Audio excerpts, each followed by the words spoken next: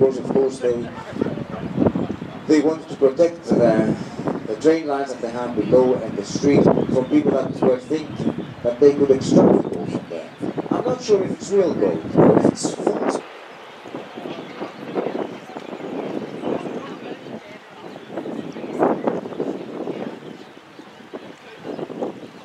The Seven Virgins, the group of rocks in the middle of the river.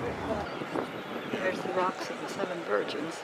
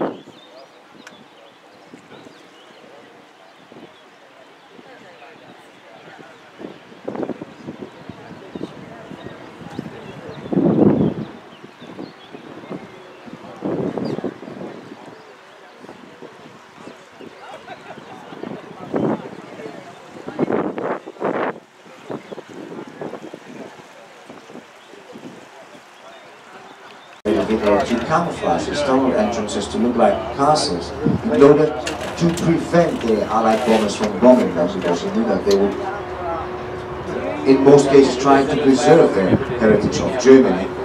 And that's why he decided to camouflage it and make them look like castles. Of course, it didn't help in the war, but it left us with some pretty impressive tunnel entrances to enjoy today.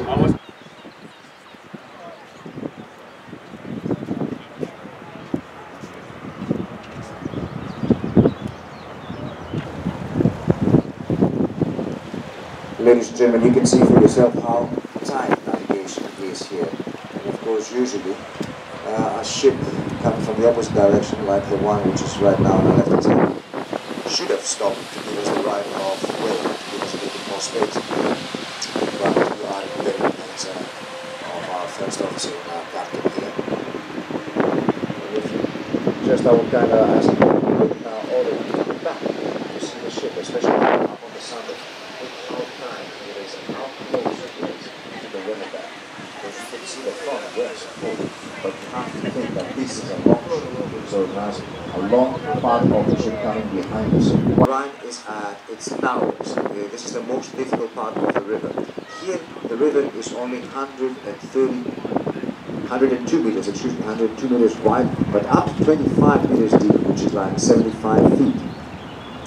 And this is very famous, ladies and gentlemen, because this is the Loreley Strait. Of course, this is not the original shape of the rock. It used to come in the middle of the river. They had to chop it down and adjust it in order to create the street below, and of course, in order to make the navigation much safer for the massive ships.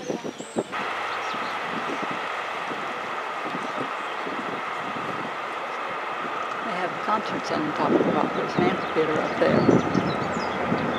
So ladies and gentlemen, you can see the Loreley sign right now on our right hand side. Coming up. And she would sing with her enchanting voice while combing her beautiful long golden look hair.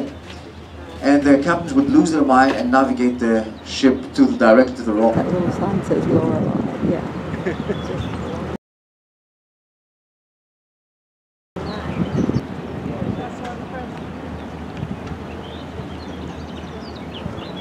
Statue of the Loreley, ladies and gentlemen, and that's where, according to the legend, she used to sit when she was singing her song. So, Loreley statue. The Count's Castle, the actual name Lord Castle Ellbogen, was founded by Count Johann III of Castle Ellbogen in 1370.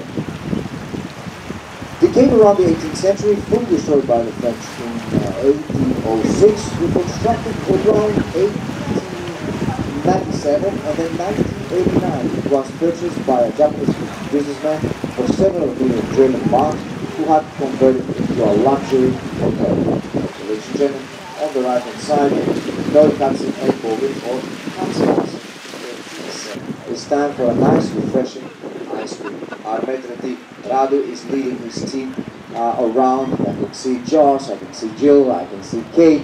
They're passing around with some nice ice cream for all of you to enjoy this wonderful morning. Now, I would like to talk about the place on our left-hand side, St. Croix. St. Croix is my favorite architectural town. And what do I mean by that? Here you can see all the different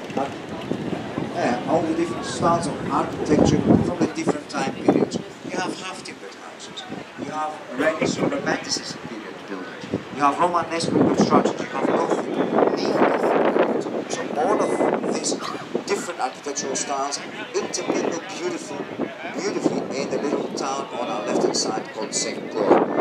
Archaeological excavations have shown that the present Thank you. with your helping hands in order to overcome the roots of the Loreley. There was I gotta go eat my ice cream. For We're being spoiled. purposes. So I like it. On our left-hand side, ladies and gentlemen, right now, Rhine Castle, 1245. Pardon? You're gonna have to come back with a washcloth. Probably will.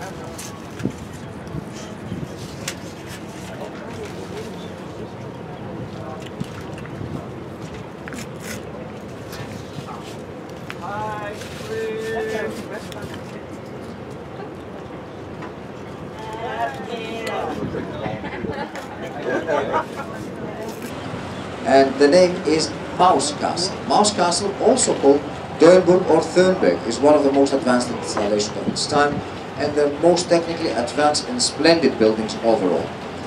Besides the newly constructed heaped roofs and restored wall stucco, Mouse Castle has not lost any of its medieval charm. It became the well-loved residence of the Archbishop of Trier, Berg. Now, because of missing restoration work and destruction in several walls, Mouse Castle ended up as a ruin until the middle of the past century, when the ruins were restored by the German architect called Gärtner. Now, ladies and gentlemen, Mouse Castle is also known for a different reason, because you see the little town just below it is called Velmich, and a local gentleman is world-renowned for some very special skills of his. He's considered to be one of the best trainers for birds of prey, and sometimes we are lucky enough to see the birds flying around the castle because that's where he goes and trains them. He's really famous, apparently, Mouse Castle. Mouse Castle.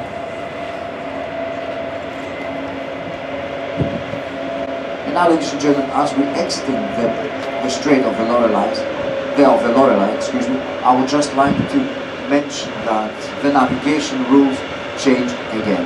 The priority soon will belong again to the ship coming from the opposite direction. They will have the right of choice.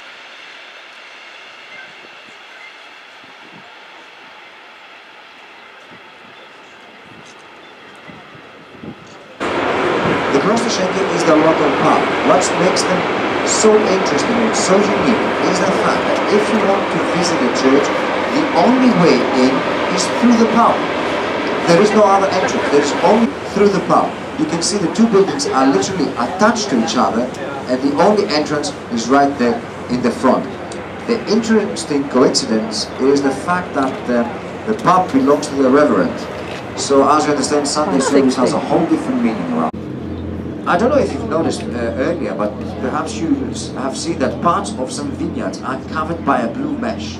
And that blue mesh has nothing to do with protection from the birds or something.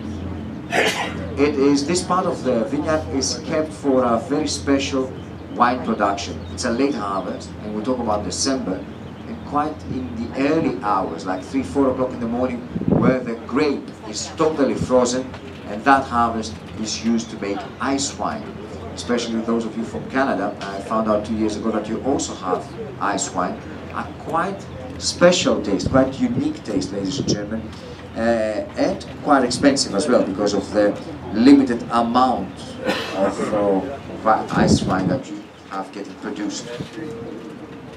But the vast majority of the barges belong to private owners, people that work and live on the barges every single day. You have, in most of the cases, the entire family living on the barge and contributing to the day-to-day operation of the barge. You've noticed perhaps for yourself that the aft part of the ship has been converted into living quarters. They have their bedrooms, their kitchens, their living rooms, everything there at the back of the barge. And if you have kids also in the picture, sometimes in larger barges you can see that they have even playgrounds for the kids. But when the time comes for them to go to school, then of course we talk about boarding school. They have to go to boarding school. Liebenstein Castle was a Gannerbendel, which means a castle occupied by several families in different houses. Belonged to Nassau Saarbrücken later on and received imperial status. Both castles are known as the enemy brothers, and this tale dates back to a family quarrel that took place between the two castles over years. The exact history is not known, but it is alleged that the family quarrel was initiated when the two sons of the Burgrave of Sterenbeck and Liebenstein tried to, let's say, tamper with the division of the inheritance with unlawful means. The two armed wars, the Knights of Sterenbeck Castle, used to protect themselves from the Knights of Liebenstein Castle, can still be seen today. Of course, the locals, the people, found their own romantic explanation for the quarrel between the two brothers. And that was the love of the two brothers for the same women. So, ladies and gentlemen, right now, coming up ahead of us, on the right-hand side, the enemy brothers, Liebenstein and Sterenbeck Castle, 13th, 14th century. And with those two castles, we will end our presentation, travelers, along the Rhine. There is one more castle, ladies and gentlemen, coming up ahead of us, and that would be a kilometer 580, and that will be our destination for this afternoon, the Marksburg Castle. As I said, on the right-hand side, kilometer 580, Marksburg Castle, you will be able to see also from the river. And I would just like to mention something about the Marksburg Castle, which I find it absolutely fascinating. There is an even true original replica in an amusement park in Japan. This was constructed after the German Castle Association refused to have the castle dismantled and reconstructed in Japan in return for 250 million German marks back in the day, which was a lot of money. But Marksburg Castle, ladies and gentlemen, quite impressive, kilometer 580 on the right-hand side. And as I said, Sterenbeck and Liebenstein Castle will be the ones which will end our narration. I sincerely hope you enjoyed this part of the river. I think it's absolutely breathtaking, so beautiful, ladies and gentlemen, and I hope you will take a lot of beautiful memories from the Middle Rhine, from the Rhine Gorge, and our presentation, Travelers Along the Rhine. Thank you very, very much for your kind attention. Enjoy the rest of your morning.